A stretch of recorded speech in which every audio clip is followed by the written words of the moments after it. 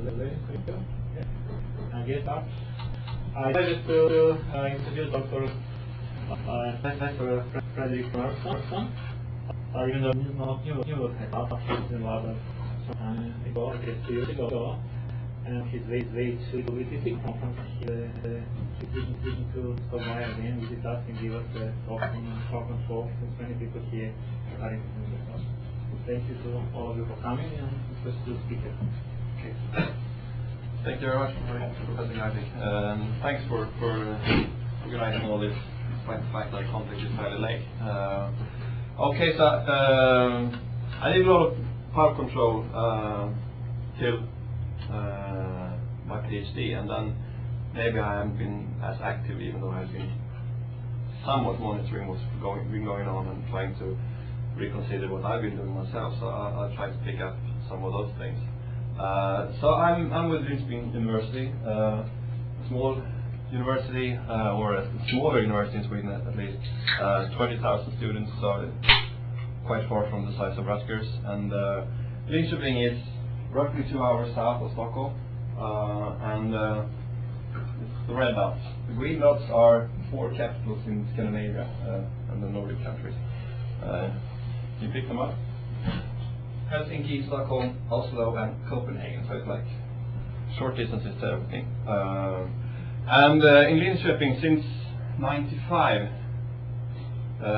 Ericsson has focused the GSM development and to a greater extent. And since last year, Linköping is now fully responsible for the GSM radio access network. And since '96, they also have a research branch there, and that's the reason why I started with power control, because they wanted some sort of cooperation, and power control sounded like control, so that's why we started with this.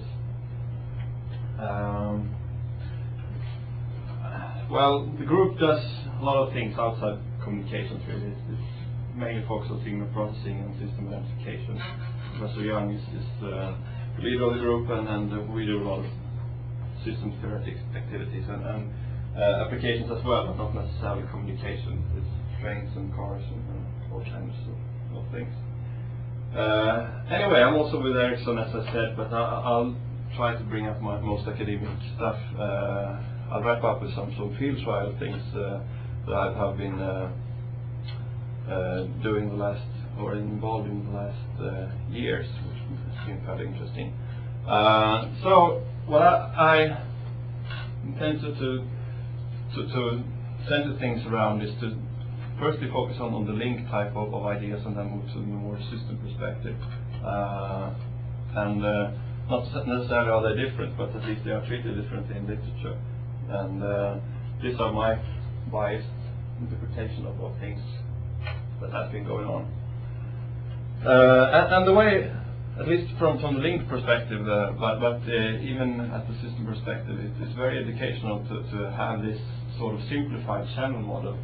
I mean, we really neglected the symbol level effects and taps and all that. I mean, we say that, okay, if we transmit with the power P, we will receive P plus G in decibels at the receiver. And we can separate the power gain in 3 components. One which essentially depends on distance, which is the dashed curve, one a correlated shallow fading, and one a faster fading. And this kind of disturbance, looking at the fastest disturbance of those 3, have some sort of frequency content, and a good representation of that is to see what kind of spatial frequency content it has, because we're really traveling through this type of variations in time. So if you travel faster, you will experience the variations faster. So looking at the spatial frequency content of a vehicular A channel, which that is, we see that we get some sort of me up here.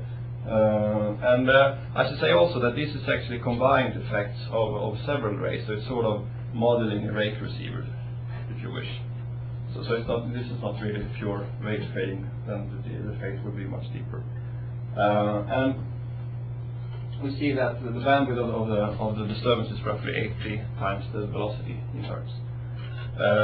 The correlation of the shadow fading is often modeled as an ARMA process with fairly few parameters, but roughly some sort of oscillating type of process.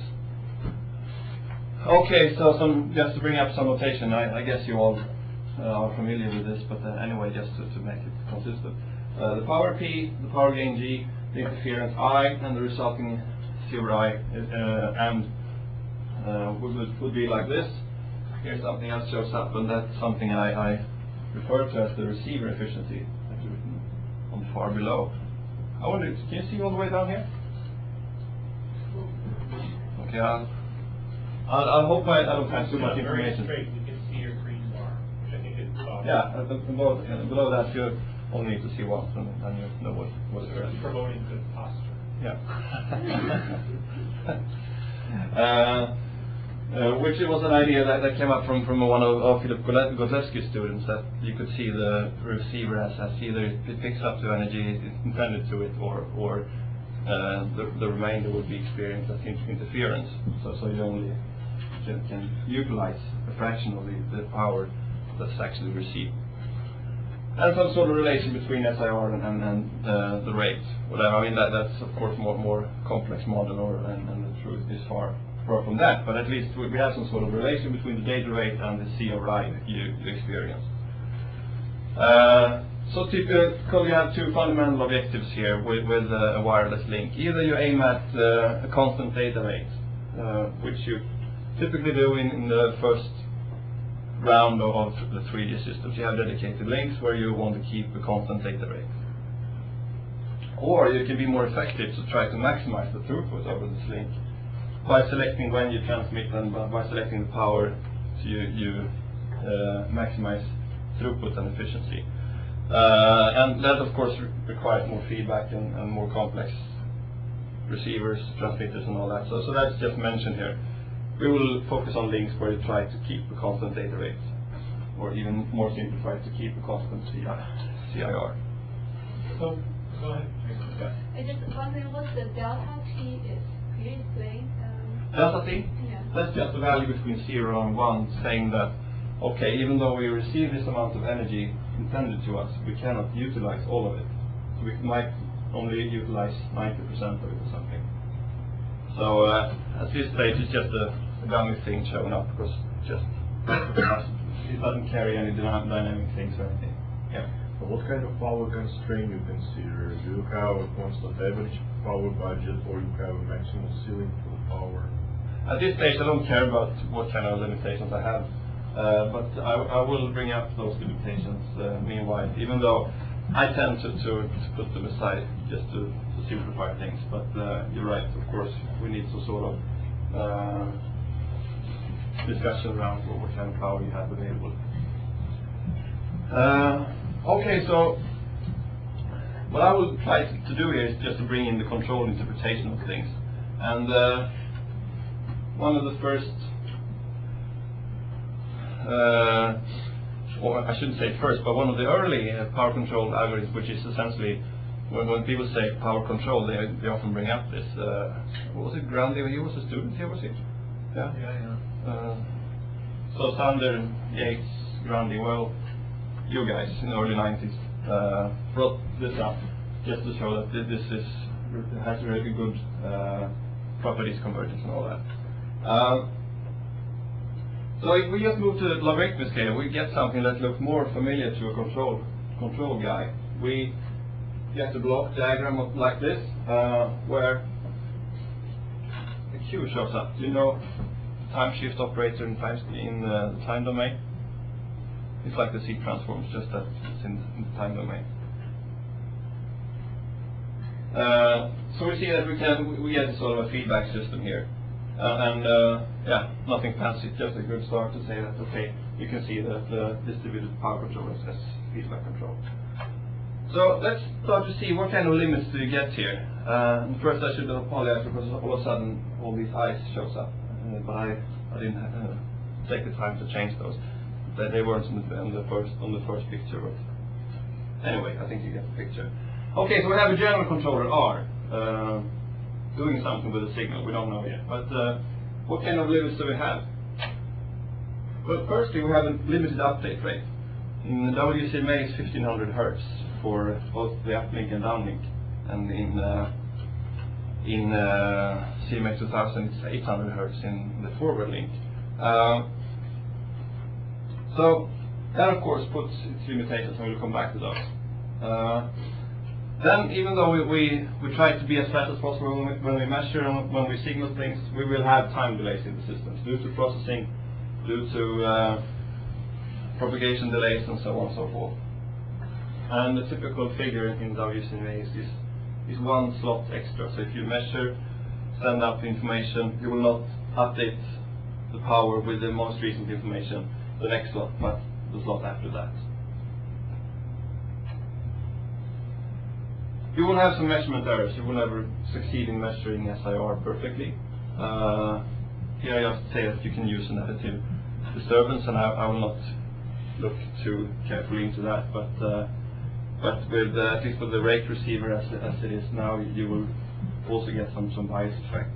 But here I only add a zero mean additive disturbance. And here's the power saturation, and in fact this is the only slide where it's mentioned. But we have that as well. We also have a limited feedback bandwidth because we can't really rely on a perfect feedback channel, so we have to live with the feedback bandwidth. And the feedback bandwidth in WCDMA is 1500 bits per second, which means that with update rate of 1500 Hz, you can, for example, have 1 bit each updated, or as it is also in the standard, you can have just 3 bits together to code the command, and then you get 1/3 of the update rate, 500 Hz. Do you consider perfect feedback, or you allow for feedback errors?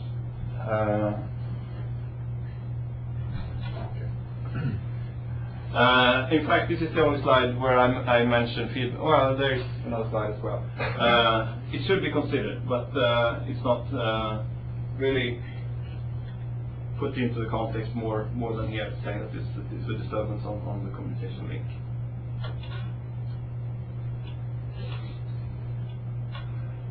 Okay, so I'll bring up 2 specific cases here. And essentially it's 2 assumptions about the feedback bandwidth. Either we say that, okay, we can feedback full information about what's going on to the transmitter. And that's essentially what we had in the first case here, this distributed power control algorithm. You assume that you can measure SIR and essentially send it up to the transmitter.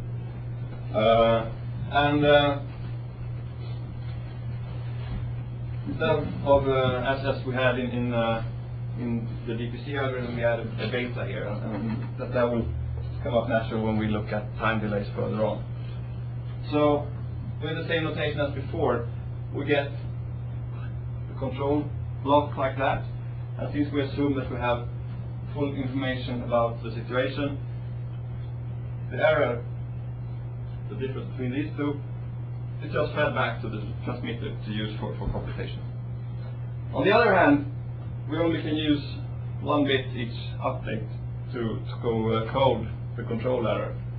So one example is to use the sign every instant.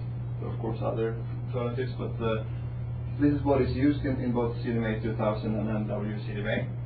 I switched the parameter to beta. I mean, might as well use beta, but the alpha is what's typically used in standard papers. So the quantizer is just a single-bit quantizer. Well, since we have delays and we know that there are problems with delays, one typical thing to do with delays is to do something called the Smith predictor, which is essentially is useful when you know the system, you know the dynamics very well, and you know the delay. And as we have seen here, we know that the system, because the system is essentially only ourselves. It's just the controller. So we know that. And at least if we believe that the delay is constant, independent of what kind of traffic situations we have, then we know the delay as well. So essentially what we do is we modify the measured SIR to reflect the last power used. I'm not mentioning this to say that this is the most beautiful invention. I'm just mentioning that this is something you do to time delays, because I will bring it up in simulations to show that time delays can be handled. And same thing is not anything different between those two cases. And here I assume that I know the power, but you can be more specific and play around with this to see that you don't really need to know the power in the decision feedback case, but you can play around with that. But yeah, we'll leave that for now. Okay, so the block we have will look like this: a linear block if you have full information feedback with the disturbances and delays and so on and so forth. Typical for a control guy, you put together these two equations saying that what you would like to have, SIR, is equal to something related to, no, what you have is something related to what you really would like to have. And the controller would most decidedly be 0, of course. Then you have two things shown up here: the G, which is referred to as the closed loop system, and the S, the sensitivity function. And it turns out that S plus G is equal to 1 from the block diagram. And looking at this, and let's say that we take out the noise. We don't care about noise. We have a noiseless system. Well, ideally, I said G plus S is 1. Well, G equal to 1 and S equal to 0 would be perfect, because then that's equal to gamma target. This vanishes, and this vanishes at 0. Perfect. That would be perfect. Well, okay, with noise it wouldn't be perfect, because we will be maximally sensitive to noise. Not a good thing. So we couldn't. I mean, even if you could, we wouldn't like to do that. Okay, I didn't write up the general expressions for G and S in this case. I do it when we have this integrator as a controller. Then they are like this. And just one comment here: when we have the delays, the data can be used to make sure that we have a stable local system, that this loop is stable. And for example, if we have n equal to 1, we get an equation here, and we see that beta equal to 1 won't work, because then we will have a pole on the unit circle, and that's the limit for instability. So we have to have a beta less than 1 here, just to remain stable. Excuse me, I guess something else? I think it was first, yeah. How is this model capturing variations in the channel? It does, but currently we only focus on the dynamics of the loop itself. But the variations in the channels are here, and since S is not equal to 0, they will affect the outcome of the controller. I mean, we will not perfectly manage to fit equality here, because S is not equal to 0. So if you get a real channel, you would have to do some mapping to those GIIs. If I've got like some sort of a Jenks model, you would do some mapping to GIIs. Yeah, this is just a time signal. So we have the time variations. Okay. I mean, if you're successful in your controller, and if you would have the ideal case of this equal to 0, then you wouldn't have to see any effects of the disturbance. You would perfectly match the channel. Actually, my question is very related to what just Dragan asked. So this variability of channels, do you assume that's predictable variability or it's a random channel? It doesn't matter. It's just a disturbance. I mean, it's something coming out from here. But if it's, let's say, a random channel prediction, I think you cannot, you're doing a control, which is essentially a forward-looking operation. So you set your power value for, let's say, the next slot or one slot from now. And if the channel inadvertently changes over that period of slot, no matter how you control it, there is randomness of a channel, so you cannot invert the channel completely. No, I will come to that later on. But At first, this is only capturing the dynamics here, but we can notice two things.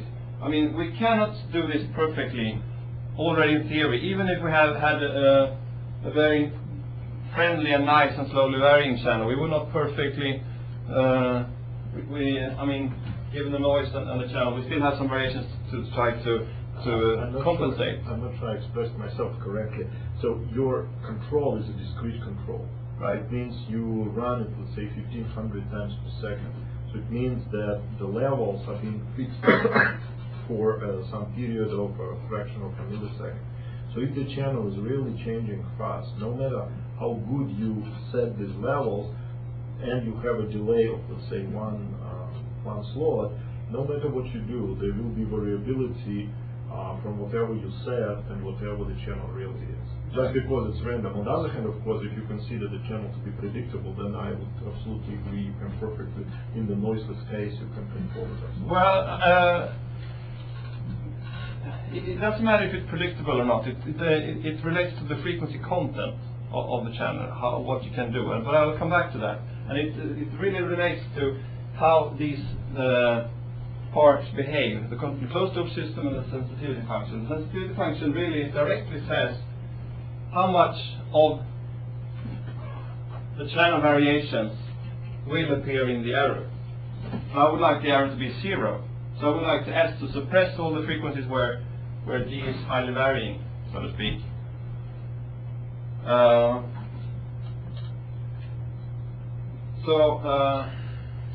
One thing we really would like to make sure is that we have a stable system to start with, because if we're unstable, we're in bad shape to start with. But as soon as we select a good beta, so beta equals to 0.3, that's well below 1. So that's something we'll use in simulations later on. Just one comment. This is two equations describing integrals put up by Bodie in the 60s, 50s. Saying that, well, you can't make this 0, not everywhere. You can make it 0 at some places, but you cannot make it 0 everywhere, because when it's 0, or at least very low, the log of the value will be very, very low. And to make this integral sum up to 0, you have to compensate the very low value with a very high value at some other frequency band. So if you perfectly cancel some sort of frequencies in the channel, you have to be prepared that other frequencies could kick you in the back. Okay, so this really much relates to your question. The update rate and the time delays very much relate to the ability of the controller, or any controller, to track the power gain. So I have two types of channel variations, or two velocities really, because that really determines how fast my channel will vary. 2 meters per second and 9 meters per second. And with that idea that we have a frequency content up to 80 times V, we have 160 and 720 Hertz of frequency content here. And just simulating to see how this integrating controller works. So you have beta equal to 1 and no delay, then this is just a DPC algorithm, and that would work fine. We see that I'm good at cancelling or mitigating the channel variations when I move slowly. But when I move at, well, moderate speed, then I have a hard time tracking this well. I get a lot of variations. So why is that? Well, if we look at the sensitivity function for this case, this is that one, we see that the frequency 160 Hertz, up to this here, well, the sensitivity is fairly low. We are good at suppressing those frequencies. But when the variations are faster, we really are not good at suppressing those frequencies. We have a quite high sensitivity. We are quite sensitive to those high frequencies. So we cannot suppress those. I mean, as you said, no matter how good we are, we cannot suppress those. And of course, this directly scales in the update rate. I mean, a faster update rate, we would have been better at this, of course. What was your step? Was it just 1 dB up and down? This is not no steps at all. This is continuous. Yeah. Just only 1500 updates per second, but each update has the infinite number of bits of accuracy. It's full information, so yeah, no bits. What would happen if, let's say, you limit yourself to only 1 bit of update information, which means 1 dB up and down? Next slide. Yeah, good question. And but we'll say with one more thing first. So let's introduce the delay here. And as I said, we have to do something about it so that we will remain stable. And beta equal to 0.34 actually is optimal in a sense, but beta equal to 0.3. We get this kind of sensitivity. So we notice one thing here. We get a much smaller area where we're good at attenuating the disturbances. Much smaller area. So the delay, okay, we can handle it. We can prove convergence, but we will be worse at attenuating the disturbance. And that is because we can only attenuate frequencies up to, well, 100 or something, very well. But as we see here, we are quite good at frequencies for that mobile as well. I mean, at least the major part here is at least below.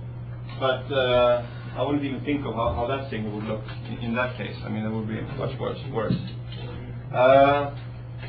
As I said also, this Smith predictor is a way of handling the time delay. And in this case where we have full information, well, it's a nice setup and it looks nice in theory, but after all, you can do roughly the same thing with linear design.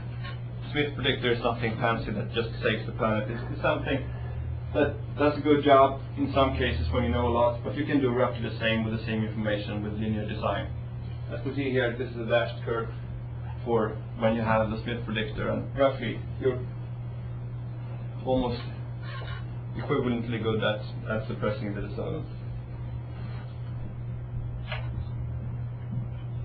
I think it might think, if you look at the lower right, the computer might think it's 3 a.m. or 4 a.m. Like It's doing virus. Okay. like it runs it in the middle of the night, but it's confused about the middle of the night. Okay, so now return to the case where you have a decision feedback. You only allow 1 bit of feedback. And then, in this case, we notice this kind of variations in the power. The blue curve is really the envelope of the power in a certain situation, and the red curve is just low-pass filtered. So you see that this is really a variation around the slowly varying mean. And this is really, so to speak, what is trying to mitigating the fading. And these things are just variations around that. I mean, these aren't there for the fading. These are there because of the dynamics of the control loop. This is due to the fading, as good as you can do it. And you can use describing functions, whatever, something to analyze what kind of period you get here. If we count carefully, we see that we have 6 steps in one period here, which fits with the situation here when we have a delay of 1 sample. So we have an oscillation period of 6 samples. So doing the same thing with the sensitivity function, and now since we're not linear anymore, I did this just empirically, just estimated the sensitivity from measured signals in simulation. So we notice 2 things. There is an area, a region far down here where we're quite good at damping the frequency content. But there are also 2 peaks marking a resonant peak where you really introduce more frequency content. You sort of create more oscillations than you had before. And when you don't compensate for delays, you have it at a fairly low frequency, and when you do, you have it at a higher frequency. And that's natural. When you have a low frequency, then you have time to do the longer period oscillations, and when you have a high frequency, you only do like this, right? And we can see here, the gray curve is where you don't compensate for time delays, and the blue curve is when you do. So you get a slightly smaller variance.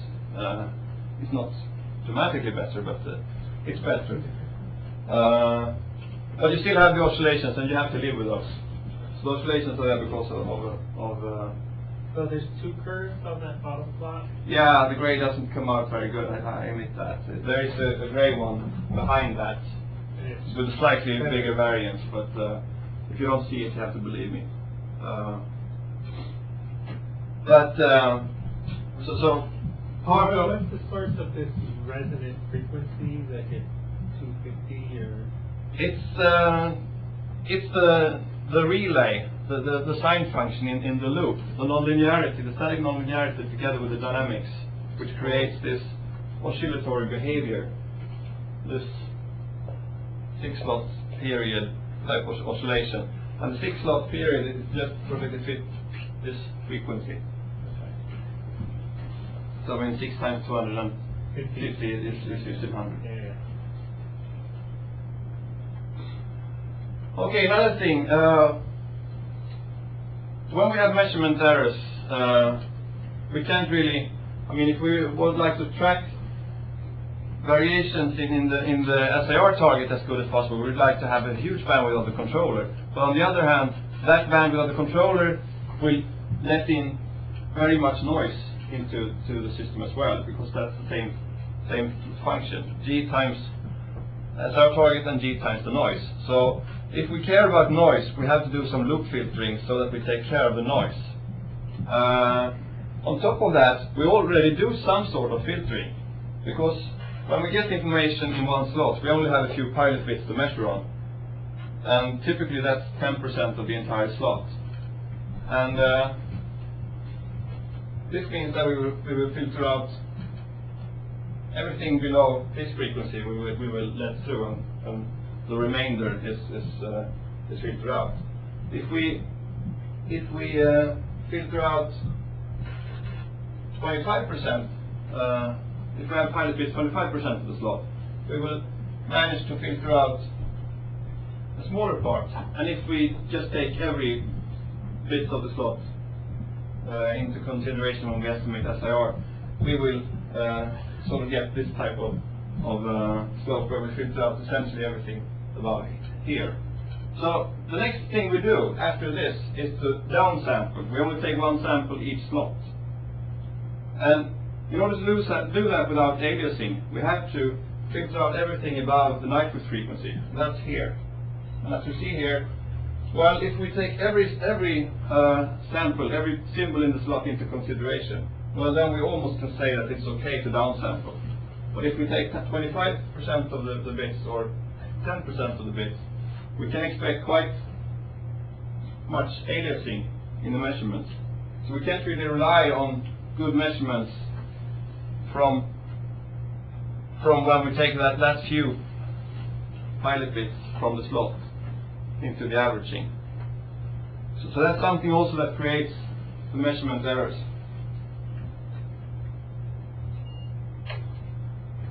Okay, just to see the combined effects of some of these things. Oh, mistake. This should say n equal to 1. This is from another presentation with another definition of n. This should say n equal to 1. So looking at what kind of profile you get from when you do power control. Here is fixed step power control, so not the full information, the decision feedback case where you only have fixed steps. I will see what kind of error you get. So with the delay and the fixed step, we see that we get a certain region here where we get roughly equal probability of the SIR error, of the control error. That's of course due to the oscillations. We tend to have equal probability of staying within that region. But if we add measurement errors, we roughly have the Gaussian distribution of the control error. If we add feedback error, that doesn't change too much, really. If we apply the compensation scheme here, we see that we have a much higher tendency of staying close to zero error. So it's not really a Gaussian anymore, it's more compact distribution. But if we add measurement errors, it's close to a Gaussian again. Then something interesting happens. If we add feedback errors, this is, I think it's as much as 6% here. We see that the compensation scheme actually kicks us in the back. It becomes even worse, because we suffer from the errors twice. First when they happen, and then we use them for compensating. So we suffer from them twice. Okay, so what kind of control things has been done in outside this on local power control design? Well, there's been a lot of things on linear design, as I just described, where various things has been emphasized, where this kind of a log linear loop has been in focus. I did some stuff where the Smith predictor was one thing. Then one control objective could be to try to minimize the variance between what you would like to have and what you have. The control error, the difference between SIR and SIR target, CIR target. And you can do things around that. And there's a Finnish guy from Helsinki who does this when he tries to adapt to the dynamics in the error on the fly. Then you can try to use some in a way predictive schemes, or at least filtering schemes. Leon used the comma filter and essentially used it just to enter loop filtering in a way.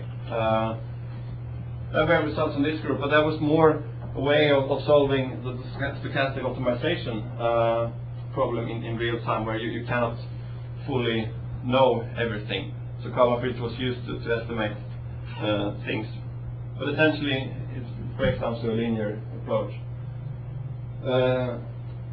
Then Geranioftis, a student, try to optimize the filtering when you have measurement error. How should you optimize the filtering, and how should you take quantization into account?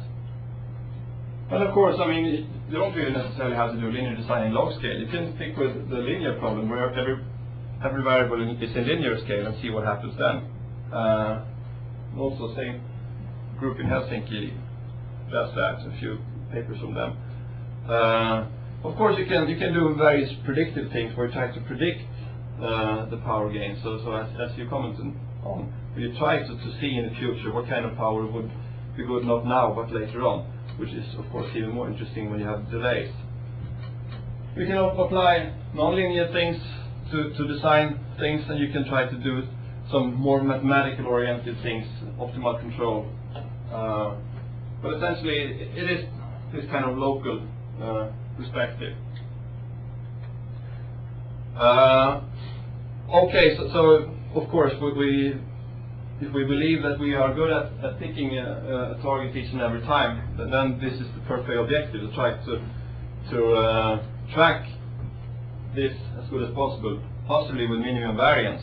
But this is not necessarily the case. I mean, we do have to rely on what the interleaving does for us, and what the coding does for us. I mean, maybe the interleaver is not perfectly fit for a minimum variance type of signal. Typically, a signal that is quite good, and then sometimes, very rarely, but sometimes it's quite good, they're quite bad. That's not a problem for the interleaver. That's why it's there. So the objectives of the inner loop control should possibly take into account what kind of signal the interleaver really wants to have. So one block error every now and then is good, but many block errors in a row is bad. Okay, so move to system perspective and then just bring up some feasibility issues. A lot of math in the same slide. Just raise your arm if I move too fast. Essentially, we just vectorize everything, and instead of using a general I for the interference, we just bring together the signals from all other users. So each mobile is I, each base station is J, or I shouldn't say J and I should say, or I shouldn't say mobile base station, I should say transmitter and the receivers. And that way we keep the problem very general. And we also say that we have M transmitters and M receivers, so we don't have this asymmetric problem with more mobiles than base stations. We have as many receivers as we have transmitters. all matrices will be square and so on. And then introduce matrices for the gamma target, for the G matrix divided by the diagonal elements. We also stick with this receiver efficiency, and we also see that the part that we couldn't utilize up here appear as interference down here. I thought it was a very good model at a while. Actually, when I prepared the presentation, I got some concern whether that's really what we would like to have, considering a rake receiver. But anyway, it's there on the slide. And for this problem to be feasible and solvable, I mean, whether it's possible to find a power vector without considering any limitations, this definition, somewhat rewritten and reformulated, it's essentially adopted from Hertner and Chong, a paper from 2001, where you try to find the limit of how high you can scale a system by scaling everybody's CIR targets to see if you scale them by the same amount, when do you hit the roof, when do you hit the limit when you cannot scale it anymore, and that's defined as a load. And by that definition, this feasibility relative load will be between 0 and 1. And in the case where you have no soften over or anything like that, you can prove that this is what it would be if you know all the matrices. Of course, you don't do that, but anyway, that's what it would be, and that's what we have to fulfill: a load less than 1, if we would like to, if we would believe that power control would do the job for us. So which way does that go? X bar is small. Like I'm just trying to figure this out. So if X bar is small, then gamma. The gammas over the X bars are equal. So is X bar small load or high load? Actually, Hertner and Chong might have had a more intuitive definition. They had X. 1 over X was Y. So they replaced 1 over X by Y. So we had Y there, and supremum here instead. And they call this feasibility index a value greater than 1. So how much could you scale? How much times could you, what factor could you increase the SR target until it became too high? Which was possibly more intuitive, but it didn't fit as well into what I would like to use it to. So does this indicate small X bar means like effectively the system is lightly loaded? Right. Is that what you're... Yeah, right. Okay. So a system where L is 0, that is a system where when the users doesn't interfere with each other. Then this is 0, and you can increase it by as much as you like, and you will still be feasible. So you don't interfere with each other. And on the other hand, if it's equal to 1, well, then it's where you're at the maximum limit already. Okay. Good point. Thanks for helping me clearing that out. I should also say one thing. All the bars in this picture denote that these are quantities in linear scale, not logarithmic scale, as we had previously. This is the same for the uplink or downlink type of power control. Yeah, it's the same. So that's why I wanted to stick with this receiver transmitter type of formulation, so I didn't have to bring up base stations. And I mean, now all matrices are square, and I can discuss eigenvalues and so on. I could do the same thing, but it would just be more complicated notation. Okay, well, it was a load measure, and it didn't say too much. I mean, it was just the thing with matrices. I don't know if this says anything more, but at least it's different. So in the downlink, if we're more specific here, what we really care about is the power we have in the base station K. And we have some part of that power we have to use for control channels. We have to live with that, pilots and common pilots and that kind of things. Then on the other hand, we have one benefit with these codes we use in for example, WCDMA, where they are orthogonal when we send them out. Unfortunately, due to the channel, we can't expect the receivers to experience a fully orthogonal situation. So we have a fraction alpha remaining of that interference that we cannot cancel fully. And then if we introduce this weird factor, and this is really the abuse soon here, we say that we can define the relation between the interference that comes from the same base station and all the other base stations. And fine. But further on I will say that, assume that that's the same for all mobiles, and I don't believe that myself, but the expression is easy to handle. And for the sake of charity or something, I'll live with that. Anyway, it becomes like this. I mean, all the base station powers from all other base stations divided by what I get from my own base station. And in that case, I can rewrite CIR to relating to powers from all the base stations and the power intended to the specific mobile. So more towards powers of base stations, PK, and the power of the specific mobile. And essentially I'd like to have this as high as possible, even maximum power would be good. So there are less uncertainties with the interference from other base stations, because, well, let's just assume that they are operating at full power all the time. Then I have a rough idea of the interference situation of the mobiles. Excuse me? Yep.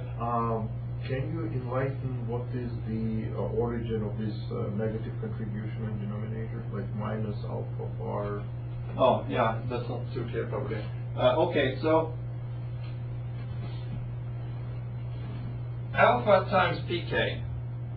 That's pk is the power from my base station. Oh, I see. Okay. So alpha of that remains. You just take away the But I contribution. take off away, which is from sort of say my power, right? And then f times the same power is what I get from all the other base stations. It effectively makes the summation over the contribution exclude intended user. Right. Yeah. And this means also that if I believe that I have maximum power, I more or less have a good control of my interference. So I could say that in the downlink, it's not that much of feasibility. It's more of how do I share the available power between the users, rather than saying that, okay, I have to combat fast fading and all that. In WCDMA we have fast power control even in the downlink. I'm not too sure if that's a good move, actually. I mean, I don't know if that really is required, because to some extent I'm combating the same channels from the same signal from the same base station, and they are traveling through the same channel. No, And it's not through the same channel, because they intended to different users, which are different locations, and that's why the channel is not the same. no, but if I'm here, I receive all the signals from all users. But Downlink.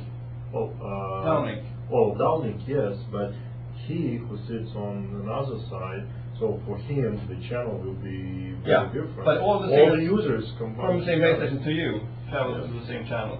That's true. So I have a different situation than I have in the uplink, Certainly. where all the signals come from different sources, and that has good sides and bad sides, of course. But anyway, well, I mean. So alpha equals 0 corresponds to a flat channel. There's no multipath. Right, and the perfect receiver, so that can actually utilize all the power, so that it can resolve the orthogonality. This model I believe more in. A lot of people use orthogonality factor. It's just like is it 1 minus orthogonality factor? I see in all kinds of it. Sometimes it's 1 minus, sometimes it's 1 divided by. This is one of them. It's one version of Yeah, it. it's one. And then I think this is the standard one. I don't think this is the one we use. I think we do. He just takes the PKI is the total power transmitted by this base station, and times alpha will be just all the power which becomes interfering with the multipath. And then he separately subtracts the contribution, which is actually was this user. So I think You think it is the same as what we use? yes, I think it's the same and it's self-consistent. But I certainly cannot agree with That was this. last week. It's hard to remember what. This is a statement that fast power control of forward gene doesn't help. So that was just his own comment on the side, right? He didn't actually write that on the slide. See, But that's why That's just I-25 speculation. sucked so much that they don't have the fast power control of the forward link.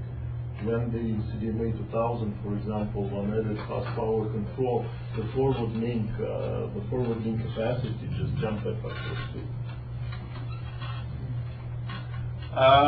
2. Well, I mean, looking at this expression, this worries me. I mean, the load is directly related to something, related to how the receiver behaves. And being the guy trying to control systems that behave well, I'm not really too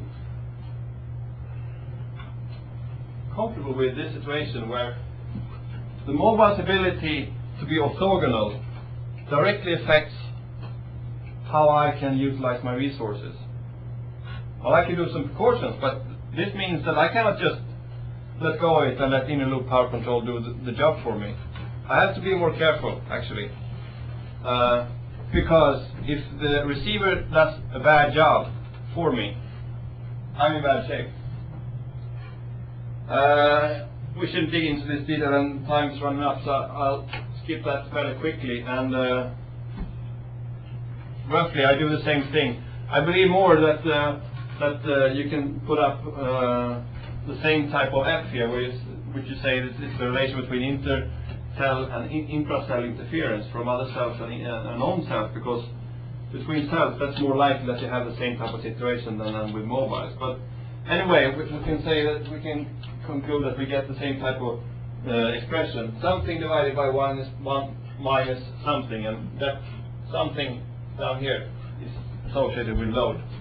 So load equal to 1 means the denominator blows up. So can I ask something? When you find a power control mechanism in a certain standard, right, is it really based on these specific formulas?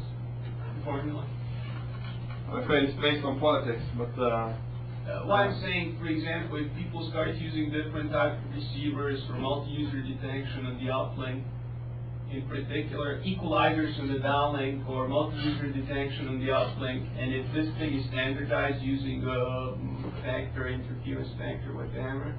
No, this is not standardized. I mean, this is just provided that time's running up. I put less focus on this, but the idea was to bring up the difference between uplink and downlink, and why we had to take some precautions in downlink that in situations which won't appear in the uplink. But I'll try to bring that up briefly on the next slide. So not as appearance anymore, but one thing that directly affects my capacity if we start from below, in the downlink, is something related to the mobiles I have, the kind of service I have. And that is limited by the availability of power and something very much related to how the receiver behaves. So if I'm very good at handling my interference situation, this will be 0. Then I have a better capacity. If I'm mobiles that performs badly, I have a worse capacity. And there is nothing I can do about it, really.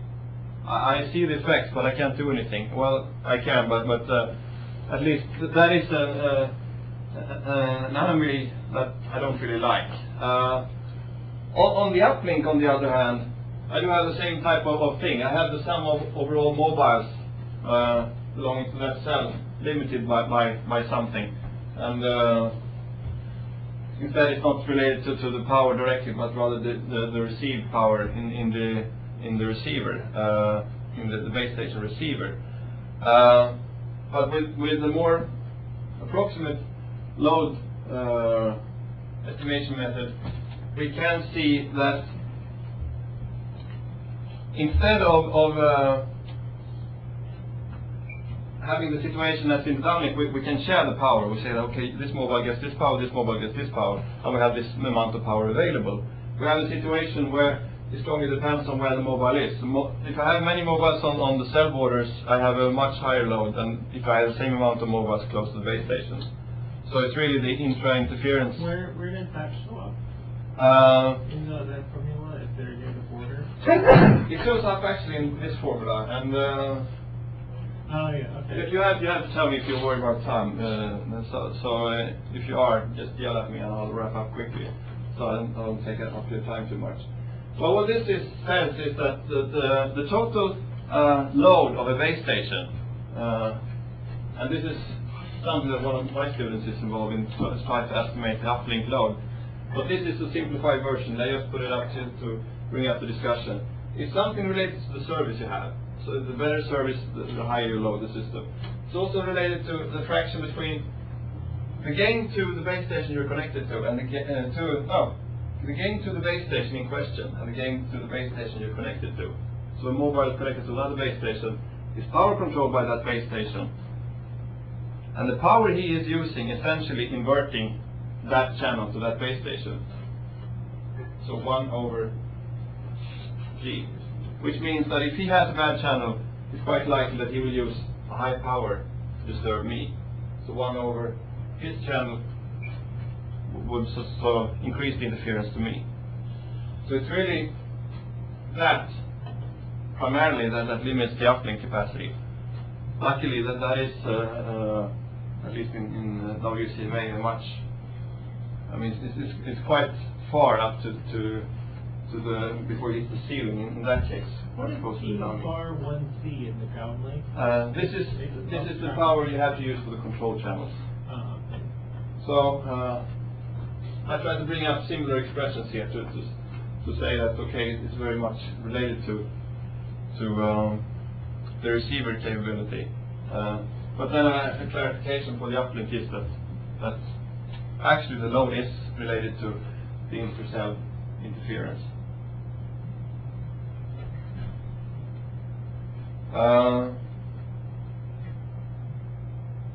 Okay, actually I'll skip that. We need to have feasibility to have global stability, of course we know that. We can prove some stability conditions if we have a fixed step stability, a fixed step power controller. We can do the same thing if we have a full information controller in linear scale. And this is to say that okay, in order to be stable when you control the power, you have to have a feasible situation where you can find powers.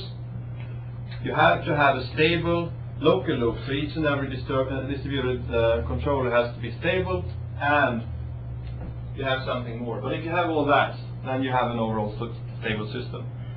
So this means that you have to have control over your closed loop systems. They cannot be too aggressive, so to say. They have to take it easy. A high gain in the closed loop system means that you really try very fast to compensate for channel variations. As soon as they appear, you try to compensate very fast. This is, for example, what you do when you try to do minimum variance. As soon as you get the large deviation from the error, you try to quickly as possible compensate for that. And you're quite successful in limiting the variations. But this also means that you are quite hostile to your neighbor mobiles, neighbor base stations. So a very, very good local loop design could be disastrous on the global system level. Some recent ideas has been to try to be quicker to convergence, and that should also be good in the sense that if you're quick at convergence, then you're also fast at mitigating variations. Because as soon as something has changed, then you're sooner compensating for that with the entire network. So instead of discussing convergence and discussing power gain compensating in the local situation, this is to bring it up to the system level. And different methods to do that quickly. And as you see, most of the work is from here.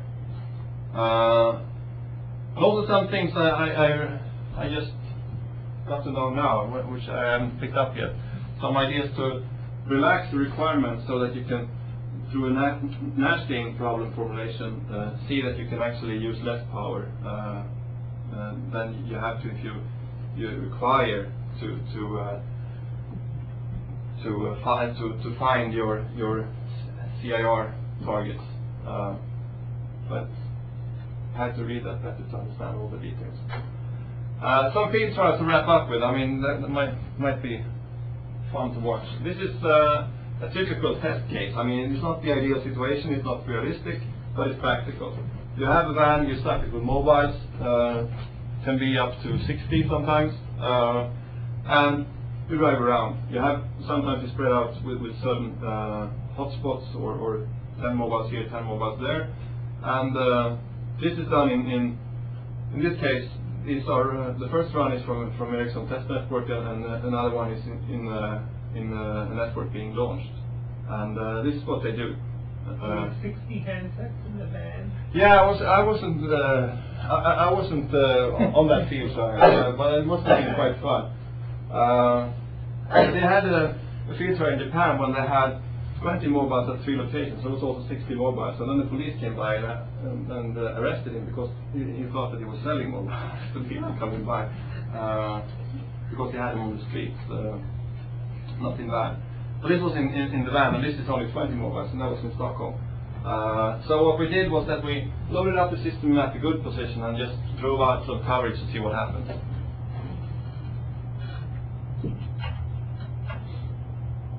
Okay, so this is the power of a certain mobile. So first there is this ramp up phase when all the mobiles connect, and then we stand still for a while, and then we start driving out for coverage. And here, congestion algorithms and stuff like that will take precautions. So what do you think your y-axis is there? So this is the uplink power of one specific mobile. Yeah, but is that a dB scale? That's dB, right? Thank you. This is actually reproduced from log TPC commands from mobile. So does that mean it's like a 3 dB variation? How you know this is Hold on. So are you running any of the algorithms you talked about? This is the fixed step power control, the standardized. Fixed step power control. Yeah, so this is not because you can't do that in the uplink. Or actually, for the uplink, I mean, you could. So how big are those variations in the purple region? Like, are they 3 dB or? Well, 10 dB we'll come back to that when we zoom in there. So this is the startup phase, and as we see here, we every now and then have to compensate for some mobiles coming up, and also we have to compensate fading. But we see a slowly increasing power gradually. We actually dropped 2 calls here, just unintentionally, and we had to put on the vertical axis. What is the scale? It's dB. Yes, but where are the ticks? I mean, Yeah, horizontally, I cannot see where 50, 100 now on the vertical. Yeah, I think even the horizontal scale is too condensed. It's in seconds. You really want to sort of look at variations, right? So again, what is your... This is okay. It's like how many times a second do you get a signal? 1500 times a second, right? 1500. 1500 times a second. So the x-axis really, the y-axis could be anything. Like that spike could be 20 dB if you use, half dB steps. Well, we can stay with it, something like that. Okay. This is from a mobile. I could be probably prosecuted or something for showing the mobile performance or whatever. So I mean, I probably wouldn't be allowed to show this anyway, but I don't care. So it's interesting to see these peaks. This is actually something we pointed out at them. I mean, you can't do this. You can't start giving me 10 dB peaks every now and then. It turned out that they did that every time they reconfigured the transmitter. So what is the logic behind this test?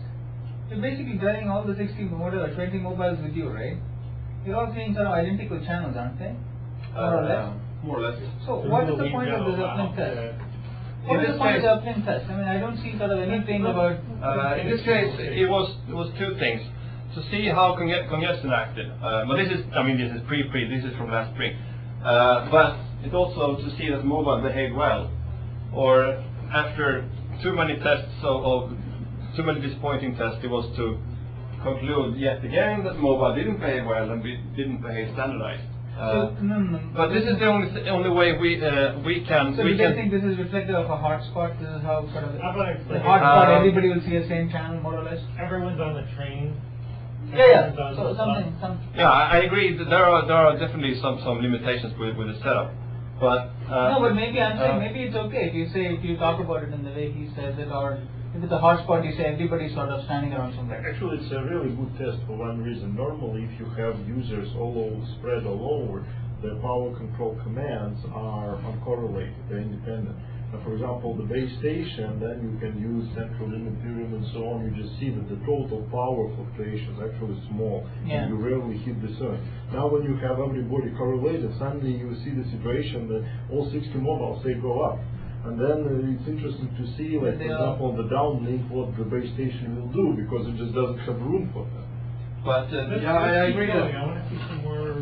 yeah, I agree that they are correlated, but they are not fully correlated. They are 20 centimeters apart, which means that the fast fading is Fast fading, not but that shadowing is probably pretty much the same. Yeah, but when you move as slowly as we do, and in this case we're standing still.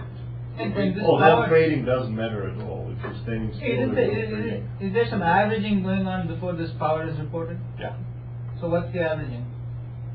it's averaging. Now it's well, it's not too much averaging, but roughly this is averaging on this stage. This is averaging on the second level actually. But it wouldn't be too much different. I mean, the averaging is more or less. So you're averaging over a 1 second window, is that what you're saying? Yeah, these plots are but that's only to get nicer plots. You don't see that much difference on. I mean, you just have these rapid variations. So, as we showed earlier, we had these 6-period variations around the slowly varying mean, or slowly, but at least varying mean. So, you didn't see any extra information in that, just more variation. So that wouldn't look much different. That was just to make MATLAB handle it. But when I zoom in, I don't have that filtering on. Okay, so when we drive out in the forest, we see something. So we still compensate for fading, and sometimes we drop when the congestion algorithm throws out users, or sometimes they are dropped because they hit the maximum roof. And as we see here, we drop a few users, and then we can actually survive a little bit longer. You don't have to say how you see if it's good or bad. Why do you say it's bad? Maybe it's really happening with a local environment. Why do you say it's bad? What is bad? When it goes down or up, is it bad or not? No, you're right. Yeah, it could be a local environment. Yeah, but we also had information. I didn't plot that, but when you disconnect users, and here's when you disconnect it. So you have some information where you're saying calls are being dropped in certain places. Yeah, from the system side. Okay, there was Right, something it's else, not- it's some not other evident from metric this, showing yeah. it. Okay. Yeah. Yeah. Okay, so looking at the part where we're standing still, we see that this kind of variations, and here is no filtering. Let's just TPC commands up and down, and here's the variations that we try to compensate more or less when we travel. So this is the 1 second, and we can almost, I shouldn't say imagine that we try to track some sort of fading, but at least it looks like inverse fading. And if we zoom in further on, you recognize the picture I used before. This is roughly the 6-period variations that we saw in the theoretical analysis. This is a really bad situation with a mobile that is much better now, so that's why I dare to show it. This is also a situation where we just load up the system to see how it behaves. And this is the downlink power from the base station, the total downlink power from the base station. And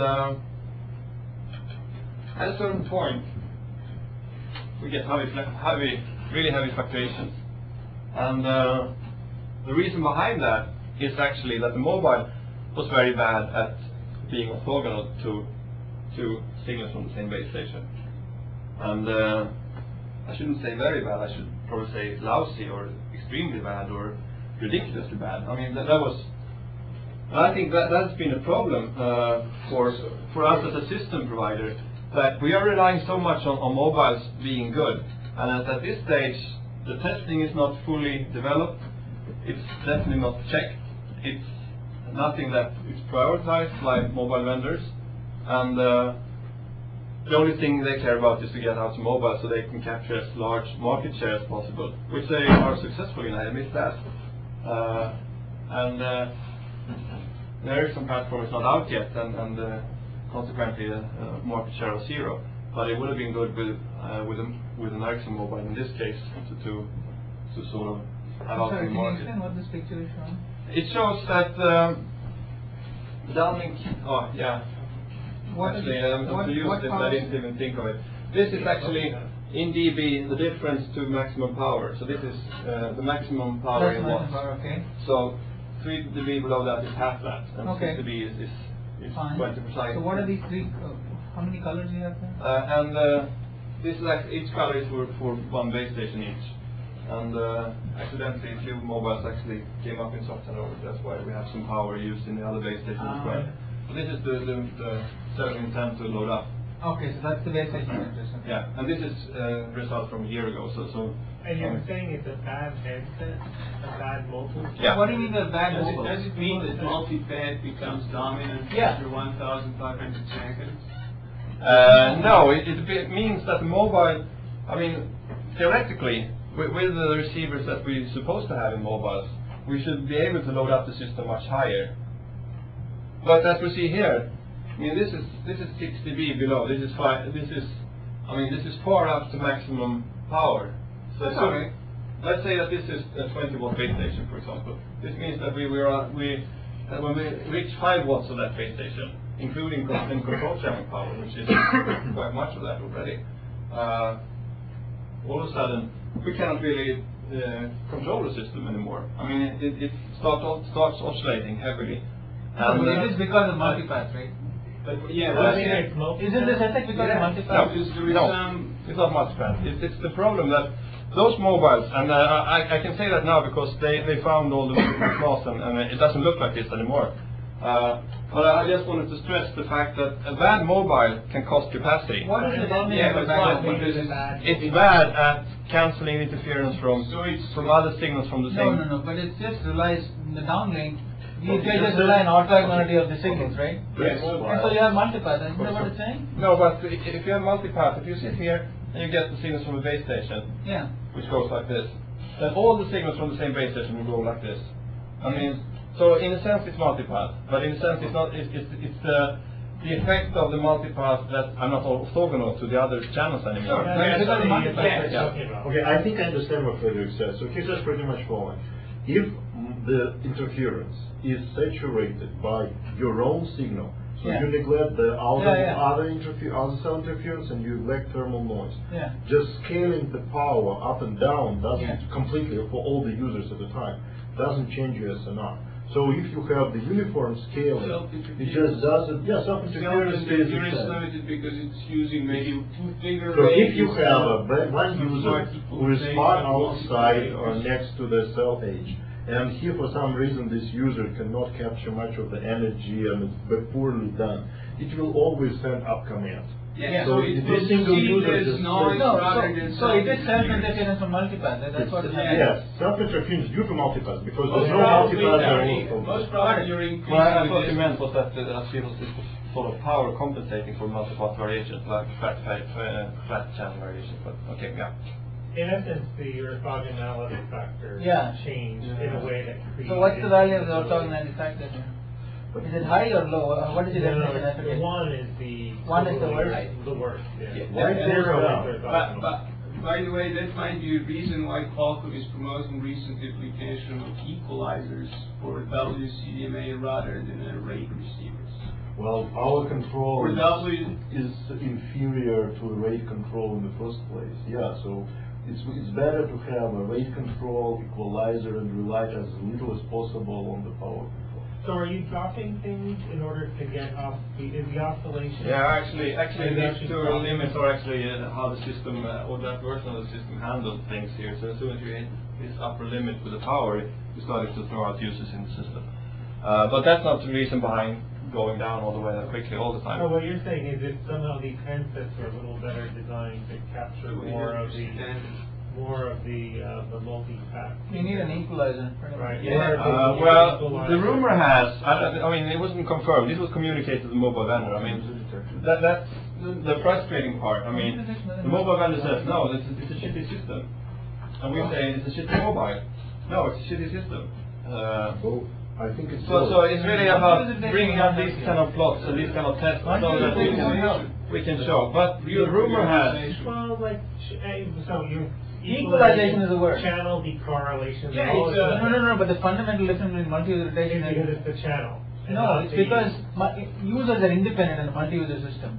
Whereas in the channel, your self-independence is not independent of you. It depends on what you do. Depends on, they're all dependent signals. Okay? They all came from the same place. And if you can... That's the basic difference. And you can... So if you try to do like a DFE type of thing, right? Like, not DFE.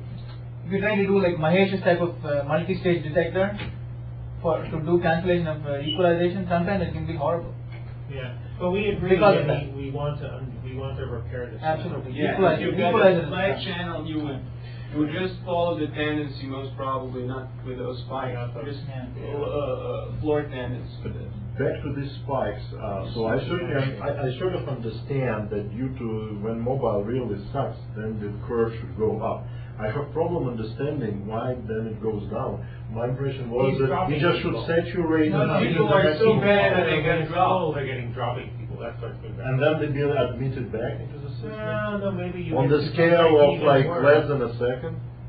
You see, I understand why you might saturate power. It's easy. Now, why it goes down and why there is a drop someone, probably it'll be better, and then you'll go along and then you go. It'll be a few seconds. He has to dial up again. Seconds later, or maybe the channels get even worse, right? And now what used to be 60 people became 58, and now 58 people look good, and it becomes 56. And that game will be just one user surviving. And then it becomes 54, but then maybe then it's the rumor has that the receiver they had was just one finger receiver. Single finger. But I mean, no, but we didn't know. I mean, what chip they use? I mean, who is making single finger chips? Nobody is anymore. At least this vendor is not. So I mean, this was just pre-testing. But so this is not. I mean, this is not the current situation. The current situation is actually very good. I mean, things have changed a lot in 1 year. I think it's quite fun to see how.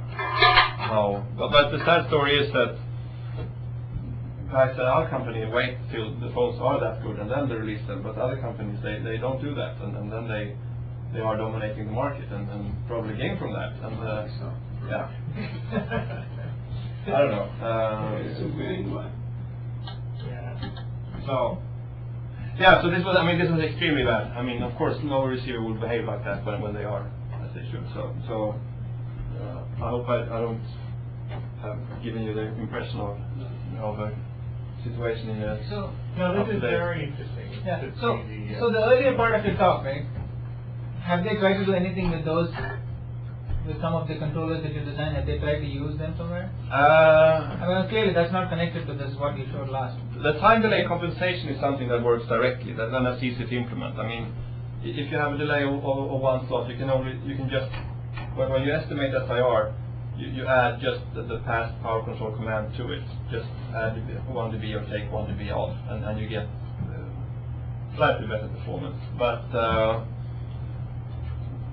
so that's part of the discussion whether that's worth the effort of doing that. But honestly, I'm not sure if it has that great impact. If you pass all the passages before you have it in the real implementation and with all the variations and deficiencies you have already, maybe you will end up having something that's zero gain anyway. So I mean, probably this is something that's good as it has to be for a practical system. After all, we have the out-of-loop power control taking care of most things, and maybe the variations we get every now and then is only something that suits the interleaver anyway. It likes a bad channel every now and then, so it can show that it's good at something.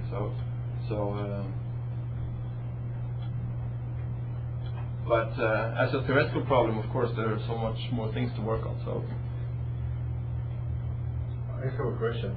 Like recently, there is consistent push in the industry, actually away from power control and towards rate control, which is like, the rationale is that inverting the channel, if you just take the inverse of a channel and assume it's rarely distributed, it diverges, so it simply doesn't have a mean. So you actually need, for perfect inversion of a channel, you need infinite power budget, because the fades can be as deep as they not emitted from below.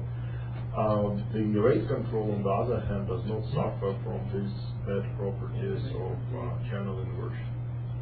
Well, so would it be then better to actually do the rate control instead of the power control in multi-user system? in a sense, that's what you do in HDR for CDMA 2000 and in the high-speed downlink share channel for WCDMA, sort of evolved three standards where you have time-shared downlinks but I mean, you do suffer from accuracy of channel state information estimation.